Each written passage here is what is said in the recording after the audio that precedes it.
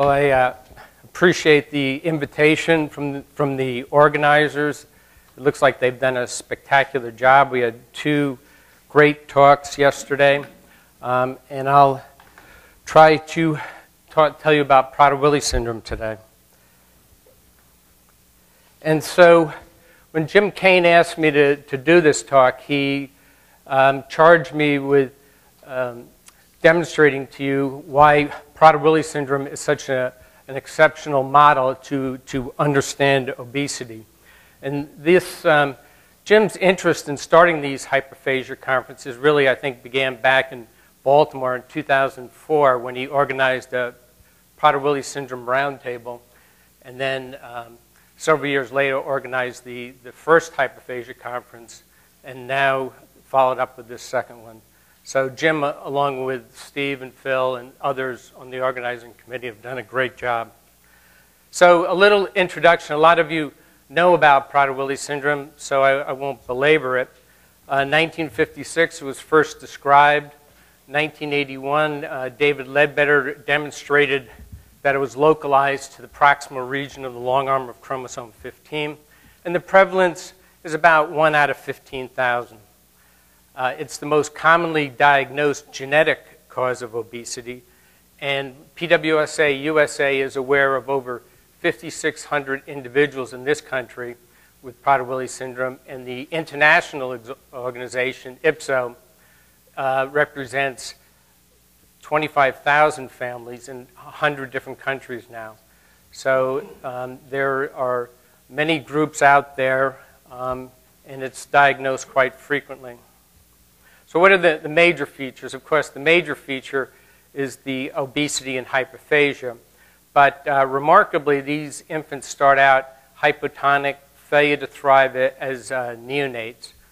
They also have hypogonadism with infertility, small hands, small feet, due to the growth hormone deficiency, and a very characteristic neural behavior that is somewhat obsessive-compulsive, mild to moderate intellectual disability, and the genetic cause is due to a lack of expression of paternal genes in the 15q11, q13 region. So Prader-Willi syndrome was the first genetic disease associated with the phenomenon of genomic imprinting, where parental inheritance does make a difference. And in this case, the Prader-Willi individuals are lacking genes expressed only coming from the dad's chromosome. So this is a young infant we diagnosed at a very young age, and you can note the bitemporal narrowing. You note the NG tube, the feeding tube. These children need assisted feeding in the first several months of life. They have a poor suck. More than that, they have a very poor appetite. They're not interested in eating, and if they weren't prompted or fed regularly, many of them would just die. You can also note the hypogonadism, small scrotal sac here, and the very hypotonic frog leg type position. And then, remarkably, at around 2 years of age, the weight starts going up. And you can see this young girl, she's 2.5 years of age. You can see where she used to have a G-tube to assist feeding her. Of course, now at this age, she doesn't need any help. And you can see the skin picking sites that she has. And then an older individual, insatiable appetite by this age. So as I discussed, the region that's affected is the 15q11 to q13 region, and it's present in this chromosome, missing in this ideogram. Now, remarkably, there are two syndromes that can result from a deficiency in this proximal region of chromosome 15, two very different syndromes. The Prader-Willi syndrome with the obesity, mild intellectual disability, and Angelman syndrome, which is a lack of maternal contributions. So there are genes only expressed coming from the dad in this region, and then there's two genes only expressed coming from the mom. And Angelman is much different. It's called the happy puppet syndrome. They have no speech, happy affect, severe intellectual disability. So it's a significant difference of which parental contribution is missing. And I'm not going to belabor the genetics today except to give some orientation. And we know a lot about the region. It's a 5 to 6 million base pair region.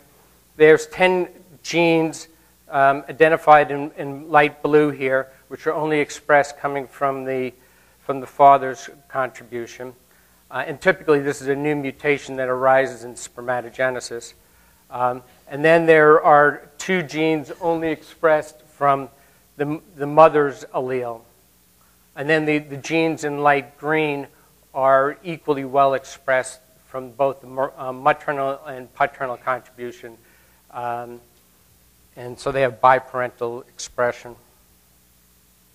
And then there's various deletions.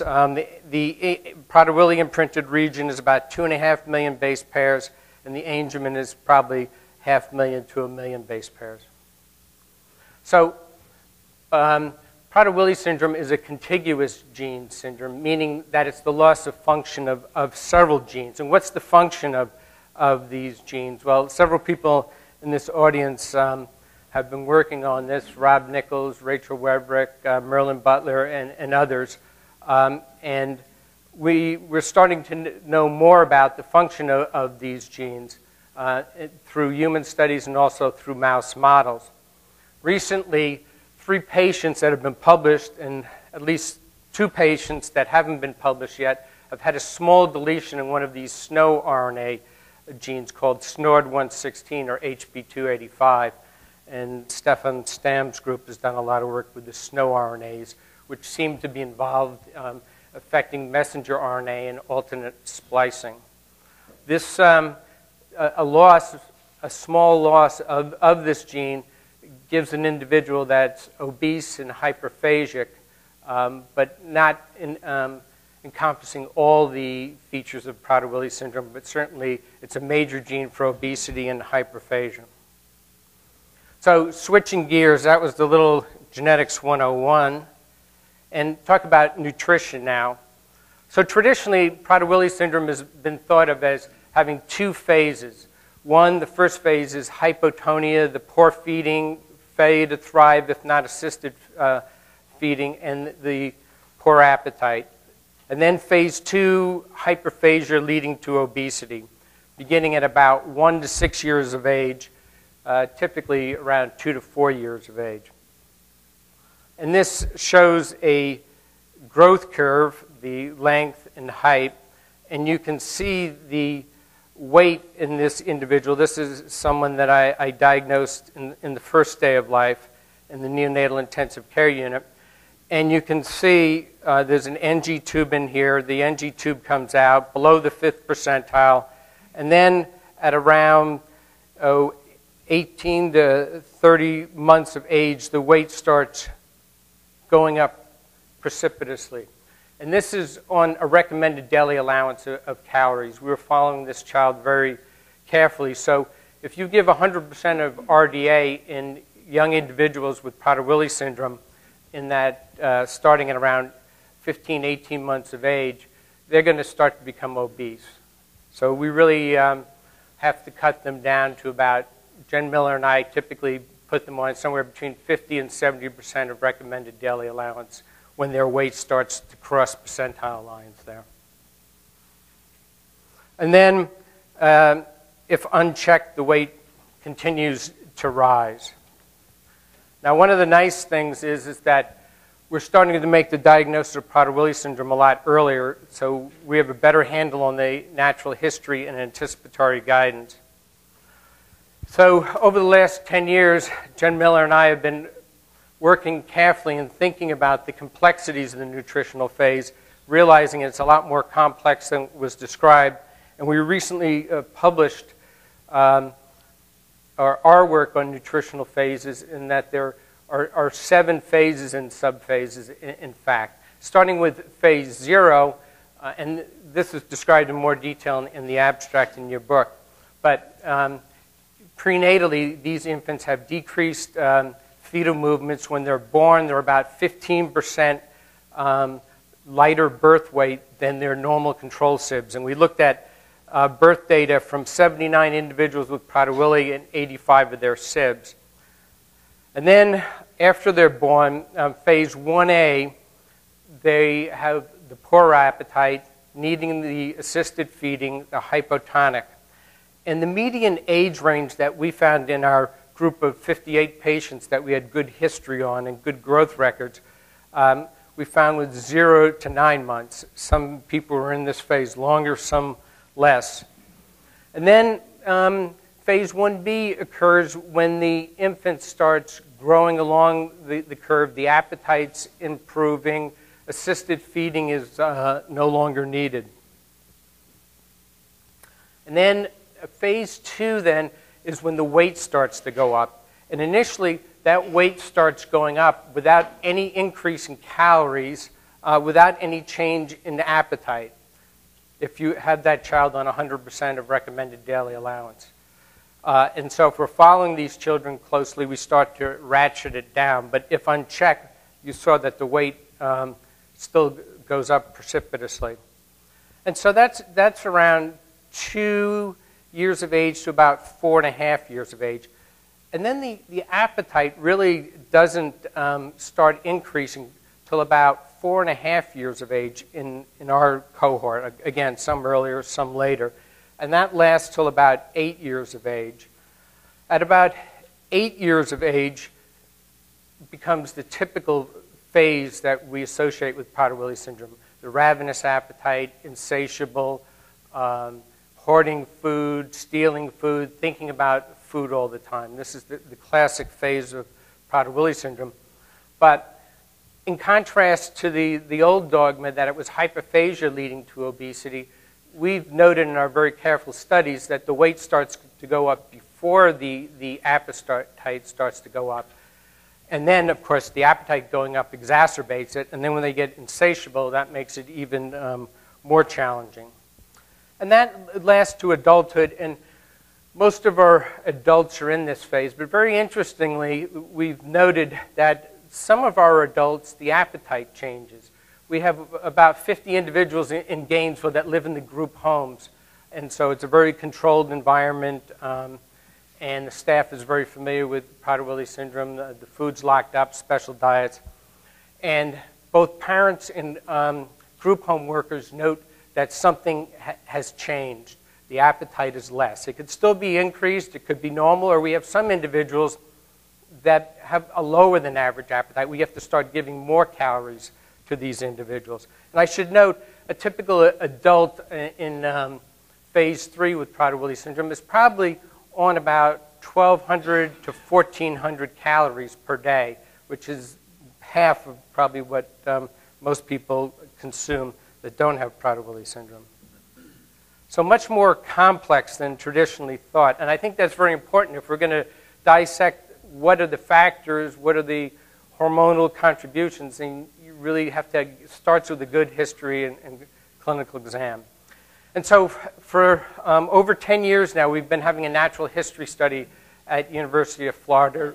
Initially just Jen Miller and myself, and then we became part of the Rare Disease Network in the early 2000s.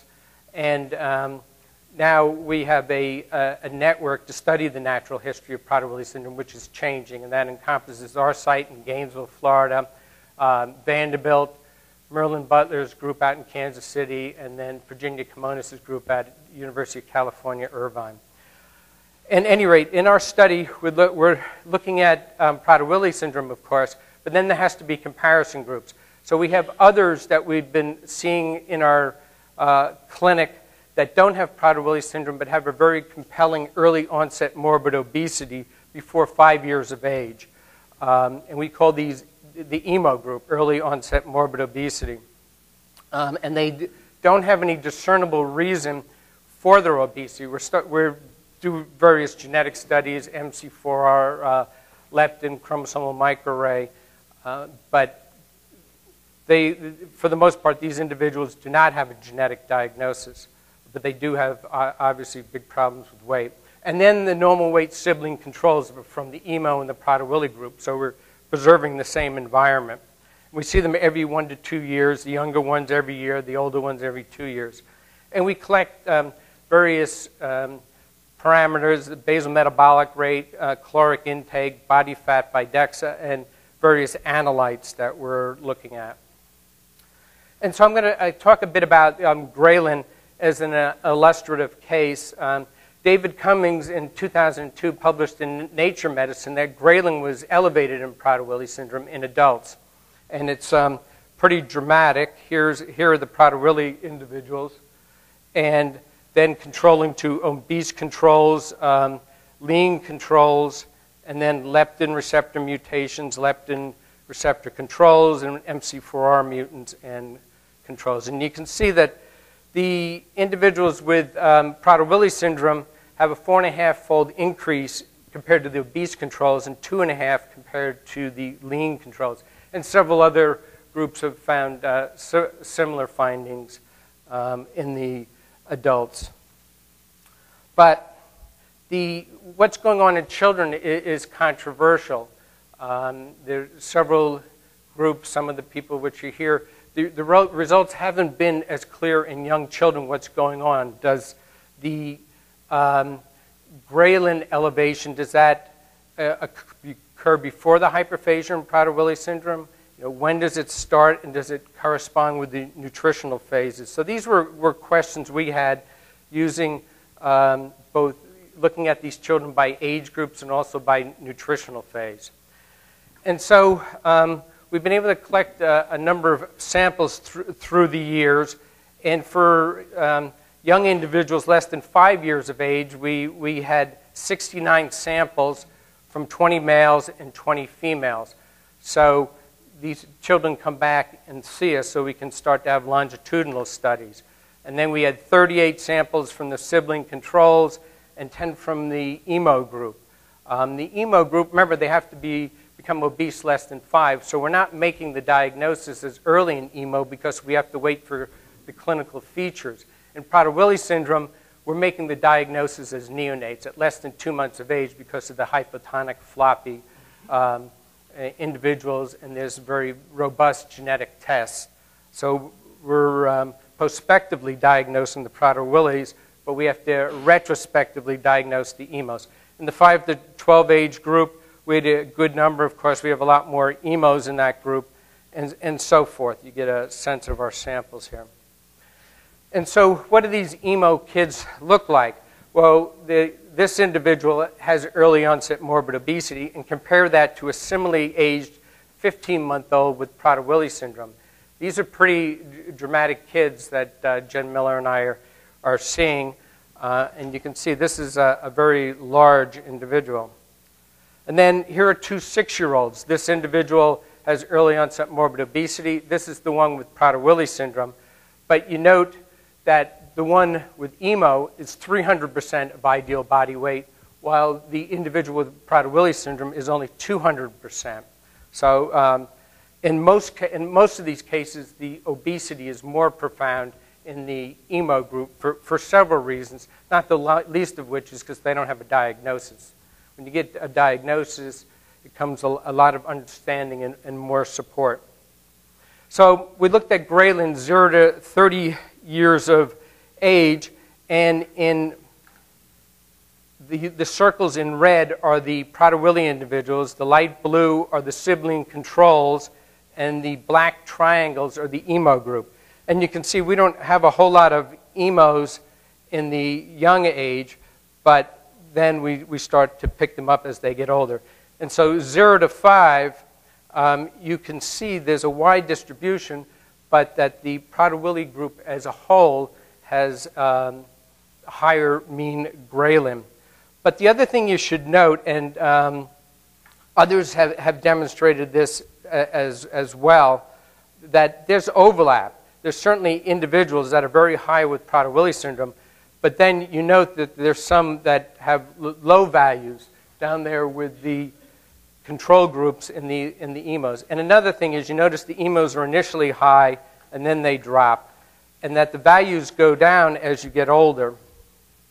And this is just zeroing in on 0 to 5 years of age now, and just to show you that the very interesting fact here is that some of these individuals with Prader-Willi have low ghrelin levels. And so I'm going to show a bunch of box plots rather quickly for the interest of time. So we divided it by age first, and then we divided it by nutritional phase. So if you look at 0 to 2 years of age, you can see clearly there's a difference in the mean ghrelin level from these 25 samples versus the 14 samples from the sibling controls. And just to refresh people's memories with box plots, the whiskers are at the 90th and 10th percentile. The top of the box is 75th percentile, the bottom 25th, and the straight line across here is the median. And so you can see the Prader-Willis are significantly different as a group than the sibling controls, but that there's overlap. Now, in the 2 to 5 and the 5 to 12-year age range, there's been controversy. Some groups have found that there is not a difference between the Prader-Willis and the controls. And then other groups like Mattei-Tauber's group has shown that, in fact, the Prader-Willis are a bit higher. And so what we find here by age is that there is, in the mean group, a small difference between the Prader-Willis and the sibling controls. The p-value was 0.04. So not dramatic. And then 5 to 12, the mean was significant at the p-value of 0.04 between the Prader-Willis and the sibling controls, and 0.01 between the EMOs and the Prader-Willis. Not very dramatic, not very impressive. When we get to 12 to 20, the differences start to get more pronounced. And then 20 to 30 years of age, again, comparing the adult studies by David Cummings' groups and others initially, you can see that as a group, the Prader-Willis are higher than the two other groups. But again, there's overlap. Now, if we do it by nutritional phases, you can see that bigger differences between the groups, but there's still overlap. So if you look at phase 1A, here's the box plot here, versus 1B, and then 1B to 2A, et cetera. Remember, the phase 1 is where they're not obese. Phase 2 is where the weight starts going up and you start to have obesity. Looking at all these, the only significant difference, though, is going from phase 1B to phase 2A. Again, going from not overweight to the beginnings of the weight going up. Now, if we look and say, well, let's just look at the Prader-Willi individuals that are in phase 1A, where putting on weight's a problem, not too much weight. And so we combine the ghrelin from individuals with Prader-Willi in phase 1A and 1B and compared it to Prader-Willis in phase 2A, 2B, and 3. Again, the phases where the weight's up and then the appetite starts to kick in. And then here's our sibling controls. And this is a very significant difference. It's 0.001.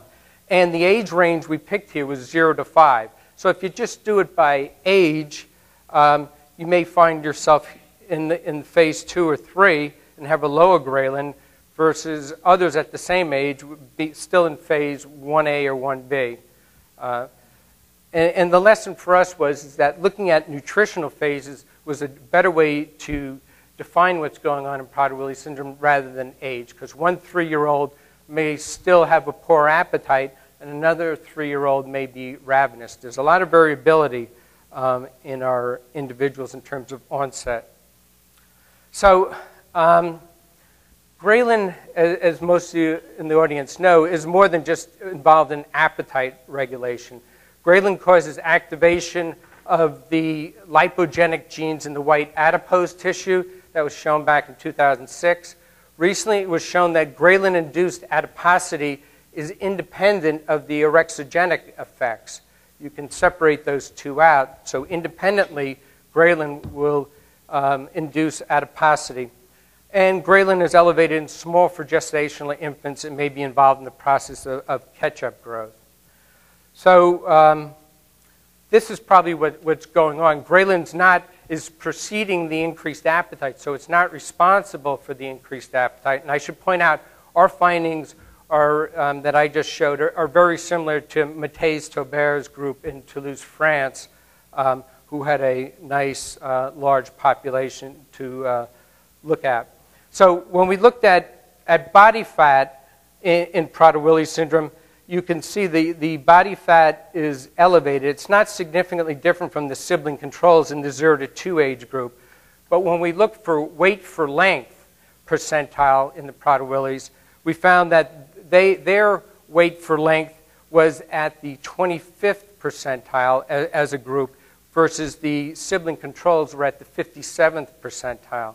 So you have a non-significant difference in body weight. The Prader-Willis a little bit more, but the Prader-Willis have a much reduced weight for length, and that's significantly different at the 0.015 level. And so what do these individuals look like? If you look at our young patient here, Parker, she looks like she's obese, and she's 6 months of age at that time. But in fact, her weight for length is at the 50th percentile. But when I show this to nutritionists at our institution, they'll say, oh, that child's at the 95th percentile. And her body fat is 37th percentile, whereas a sibling control would be half that, about 15 to 17%, at a weight for length of 50th percentile. And so Jen Miller and I put young Parker on somewhat of a restricted diet, dropped the calories below the recommended daily allowance, and by 3 years of age, her BMI Z-score was a minus 0.9, and her body fat was 18%. So the point is the individuals with Prader-Willi are putting down more fat for the same weight for length, or the same BMI Z-score, and less muscle mass. When we looked at leptin, 0 to 2 years of age, it wasn't a significant difference between the controls and the Prader-Willis, but the Prader-Willis were a little bit higher. When we looked at leptin then using the nutritional phases, you can see in phase 1A, it's fairly low, 1B starts to go up in 2A, and then 2B in phase 3, the leptin is really going up. And most of the audience knows that individuals with Prader-Willi have less muscle mass and hence more body fat. And so that's what we think the leptin's doing. That elevated leptin's not driving the appetite, but is driving the adiposity. So to summarize, the nutritional phases in Prader-Willi are much more complex than traditionally described, the old 2 phases, hyperphagia leading to obesity. It's a gradual progression. These individuals, Jen Miller and I have taken history after history. These children don't have an appetite. They don't get excited. They don't cry for food. They're hypotonic, sure, and they have a poor suck, but that doesn't mean you can't be hungry. They just show no interest. And the great thing about our study is we bring in families with sibling controls, so these parents aren't rookies. They've had kids before. They know what's going on, and we ask, well, how is Parker compared to little Johnny or little Emma? And we get these great histories. So there's an appetite progression that's gradual from no appetite to insatiable appetite. The obesity begins before the appetite is increased if you're not watching calories. Now, we've changed the natural history of many individuals with Prader-Willi syndrome by diagnosing them at 2 weeks of age and starting to counsel up the parents and the grandparents that, okay, failure to thrive now, no appetite, but trust me, this weight's going to go up and then the appetite's going up, so you need to institute good behavior modification now, good system of feeding. The hypergranulinemia, as I showed, precedes the hyperphagia and obesity, and as I said, those are the same findings Matthies-Tauber found in her group. And then, very interestingly, and we don't have a great handle on this, but we know what happens, some of our adults have a distinct improvement in their appetite control. And again, that makes it very compelling to understand what's going on with those individuals. So, our premise is that a better understanding of the various nutritional phases of Prader-Willi will help in the treatment and management of individuals with Prader-Willi syndrome, but it'll give us invaluable insights into obesity and appetite regulation in general. So Jim Kane said, you know, I want you to convince the audience that Prader-Willi is a great model to better understand obesity and hyperphagia. So to sum things up, I'll list these bullet points. We have a large number of genetically proven patients that are very eager to participate in research. People fly from all over into our institution, and we don't pay anybody, and we don't pay their flights, but they come in, they get valuable information, they're interested in pushing things further. There's a good candidate major gene. There's other genes that we're learning a lot about. Rachel Reverick's doing a lot of good work on mouse models. So there's genes out there that we're getting a good understanding on. And the beauty is that we're diagnosing Prader-Willi syndrome before the obesity sets in, before the appetite increases. So these are prospective studies, whereas our emo group, we don't have many emos 0 to 2 because we don't diagnose them until they become obese and come to our attention. There are well-described nutritional phases, and then there are highly motivated Prader-Willi support groups and parents, as well demonstrated by Jim Kane earlier today. Well, obviously, I didn't do this work by myself. We have a great group of colleagues at the University of Florida, and my close colleague, Jen Miller, deserves special mention. She and I have worked together for 10 years, and it's great because she provides the endocrine perspective, and I provide the genetics perspective, and then we teach each other about our respective fields. So I know more endocrine now. Tony Goldstone was a fellow in the lab. He really helped us get these assays going, and he had a great system of dividing up the samples that we're using those samples all the time. Several others, Fred Quay, the graduate student that did the Grayling work, Carlos Solsanos, my lab manager, did the leptin. Christine Keeling is our study coordinator, and she's the one that cracks the whip on all of us in the study. Other great people, funding, and especially I want to thank the Prader-Willi and EMO families for their support, and not just bringing the affected individual into our study, but the siblings as well, and the parents themselves. So with that, I'll wrap it up and entertain questions if there's time. I don't know how much time I left. We have about 5 minutes for questions.